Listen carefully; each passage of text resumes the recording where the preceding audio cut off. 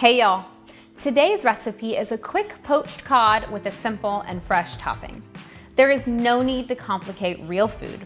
Once you have the basic techniques down, it's easy to realize that real food doesn't need much to taste good, just the right cooking method.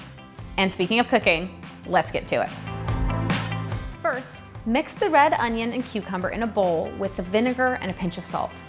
Dice the avocado on top and set aside. Heat a little olive oil in a pan over a medium-low flame. Once hot, add the cod and season with salt.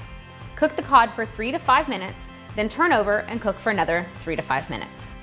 Place the cooked cod on a plate and let it sit for 5 to 10 minutes or until cool. Top with the veggie mixture. Let's eat!